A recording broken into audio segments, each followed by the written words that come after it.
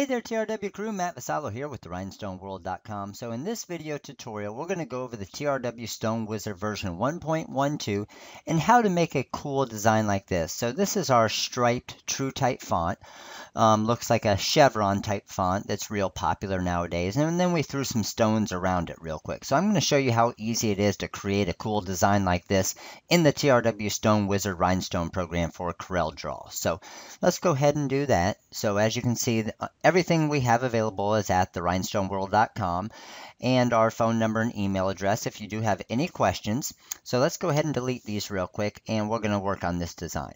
So first thing I'm going to do is I'm going to go to my text tool here in Corel Draw and let's do the letter S this time. So we're going to type out the letter S and we're going to put it in uppercase.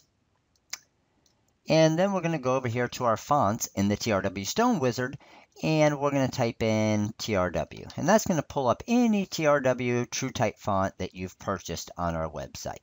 So I know my striped bold font is right here. So I'm going to go to the NB, which is with no boxes. And I'm going to go ahead and enlarge this a little bit. Now, the way that we created this font, very easy. In the wizard, we just go to our Edit tab and hit Two Color Magic Text. Now we have our two color text there, and we do have the trapping method built into our true type font here. So as you can see, if we go to View and go to our wireframe, you'll see that we do have the trapping method in there to be able to use your glitter vinyls as well. So let's go back to our enhance frame here.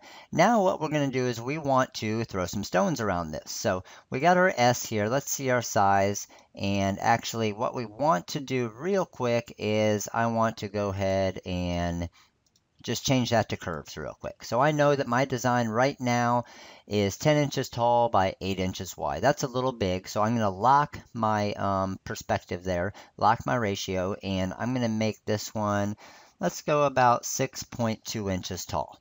And that's going to keep it proportionate. So now it's 4.7 inches wide by 6.2 inches tall. Now what I want to do is I have, with my outline there, you can see that I have everything cut out in between there. So if I do a stone fill to the outside, it's going to recognize all those inside points too, which we don't want to do for the way we're creating this design. So what I would do is I'm just going to click on the orange there, and then I'm going to create a boundary around it. So if I click on boundary, now you'll see we just have a boundary of that S, okay? So I hit Control Z to go back there. And then what I'm going to do, those of you that don't have, obviously, a custom toolbar like this, to find your boundary, all you're going to do is go to Arrange and then Shaping, and you'll find Boundary right there. Okay, so those of you that don't have that, that's no problem. It's still in Corel Draw right there. So now I'm going to create a boundary around this. So I'm going to go to my Place and Fill feature in the TRW Stone Wizard. I'm going to do a one island to the outside. I want to add stones, and I'm going to go a contour spacing of 0.075. And I know that's going to throw me right along the outside right there. So if I go in here, I'm going to detect corners. I hit Island Fill, and that's what I'm going to get right there. So that looks great right there. I'm going to highlight the entire design, clear my paths. Now what I want to do is I want to get rid of my original boundary. We don't need that anymore because we already created our path. We used it for what we needed to. Now I'm going to click on one of my pink stones right here. I'm going to click on same color, and I'm going to merge my overlap. So that's going to fix those right there. Now what I want to do, you might want to do a little bit of manual editing. Let's see if we can fit two in there, which we can. That looks good there. That there, what we can do is if we wanted to, if I zoom out, it almost looks like it makes it, looks like it's missing some stones there. So that's not a big deal, and I'm going to show you what we might be able to do to make that look a little better. That's going to be a little too close, so I probably will go ahead and go with the middle there. Now what I'm going to do is I'm going to, yeah, let's probably do it this way. I'm going to show you one of our other tools here real quick that's very easy. So I'm going to do a 3-point pen tool. So in your pen tools, they'll be over here on the side. I can just hit 3, and I'm going to go center to center and add it right there. And then I'm going to go over here to our Edit tab, and I'm going to go, our Place and Fill tab, and I'm going to add stones to the path. So that added 2 more stones. Let's see if we can fit, we can actually fit 3 in there. So I just hit the arrow there, added 1 more, and then let's go clear path. Now you're going to see there's going to be a little bit of overlapping there, and that's where we can fix this. So I'm just going to double click on my orange here, and you can see I can edit my nodes a little bit. So I'm going to pull this node in a tiny bit there, I'm going to arrange this handle a tiny bit here. Arrange this one a tiny bit. Let's pull this in a tiny bit more. And that's looking good so far on that side. Now on this side right here, I'm going to do a similar type thing. I'm going to pull this one in a little bit. I'm going to pull this one in a little bit. And I think we are looking pretty good there. Now we have those stones going through there. So now what I can probably do is edit these a tiny bit and fit another one up in there. And it looks like it is going to allow us to fit another one in there. So let's go ahead and do that. So that's going to make that look a little bit tighter, a little bit better, and it's got the stones going through that S. So even though it didn't have enough room for that, you can manipulate it with editing your nodes, and that's going to make that design look a lot better. So see how the stones hit that a lot better now. It makes it look better. It flows through there compared to the top right here. So again, up here, we're going to do that exact same thing. Probably going to be easier to just add 2 stones. We could do the add stones to path, but it's probably going to be easier to actually do it this way. So let's go here, here, and again, I left click. Now, as I'm dragging, right click, you'll see a little plus come up under the arrow right there, and then when you let go, it actually copies it, okay? So let's edit these nodes a little bit. Again, double click on our orange here, pull this down a tiny bit, edit this handle a tiny bit, and it looks like we're good there. And then on this one, I see my node right here that I need to add. We'll edit that one a tiny, move that one over there a little bit, edit our handle here a little bit. And that looks pretty good there. So you can see it's not touching on our glitter vinyl or HTV or whatever we're going to use, whether it's the Easyweed, the glitter, the holographic, anything. Now we know that the stones aren't touching that area. So there you go. You are pretty much done with this entire design, even with editing and everything. So now we want to change it to the colors that we want. So let's click on this one here, and we will go ahead and select same color. We're going to turn all of those to a crystal, so I'm going to type CRY. I want this orange to be magic glitter, and we're going to make that a silver magic glitter. And I want this black to be a purple glitter, so I'm going to click that on the purple glitter. Highlight the entire design, come over here to mockups. We want to throw this on, let's say, a women's burnout shirt here. Click on our women's burnout shirt. It's going to throw it on there perfectly. Now, again, you can't see the stones only because you can see right there we have them as set as crystal right now, so no problem.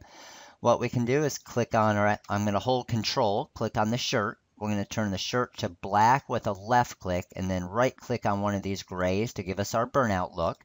Now I'm going to hold Control, click on the background, and I'm going to change my background to that grayish white color.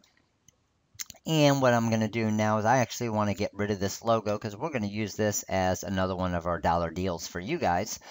For those of you that may not have Corel or the Stone Wizard yet and don't really have the ability to create this quite yet, so we can get you this design that we created here. And then what we're also going to do is I want to throw some bling on there, and I want to make this look like stones. So I'm going to click on my design and hit Magic Stones. That gives us our Rhinestone simulation look right there. Now I'm going to click on Magic Bling, and we're going to just throw some different bling areas in here.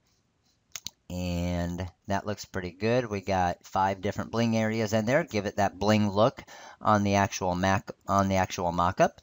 Now I'm going to throw in copyright, and this is going to be our watermark. And we're going to put this watermark at about a 96% transparency.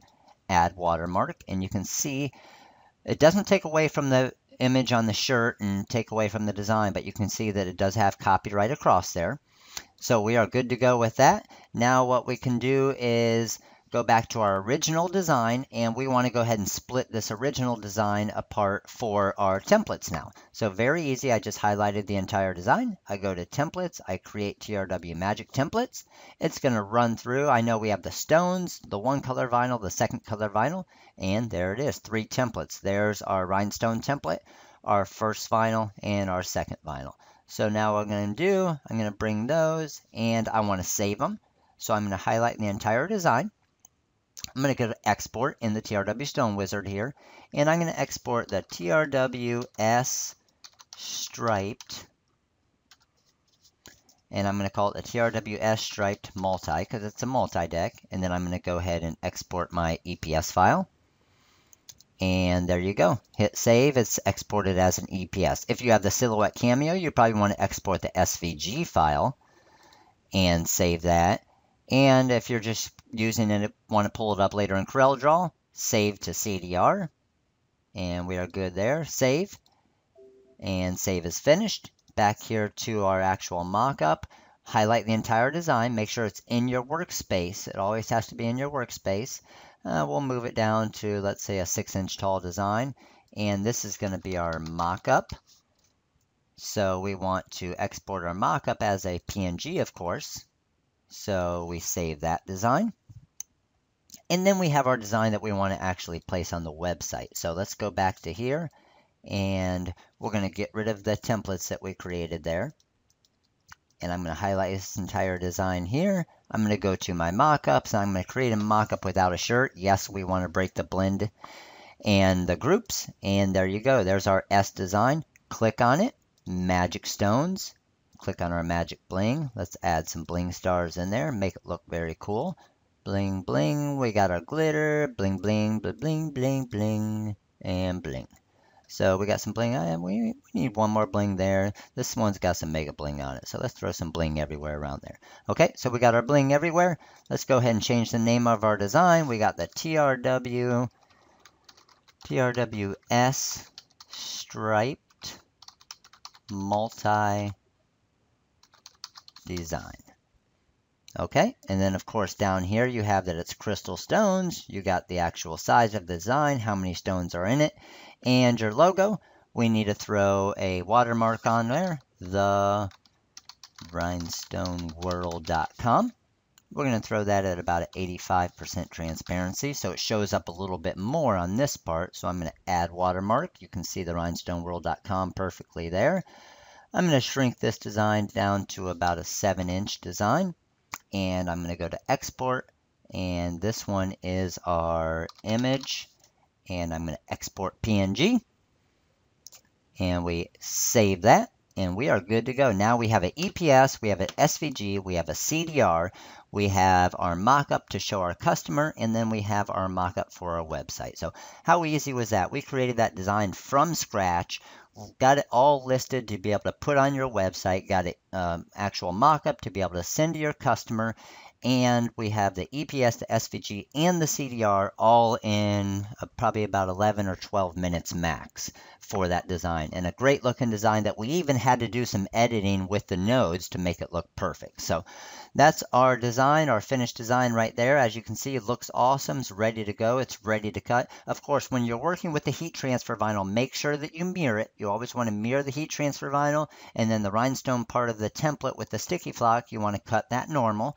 So anything that you see in this video, right below this video, we're actually going to have the link to get this font that we used, which is our striped HTV font that we have available on the website. So you can click on that link. It'll bring you right to the font that we used here.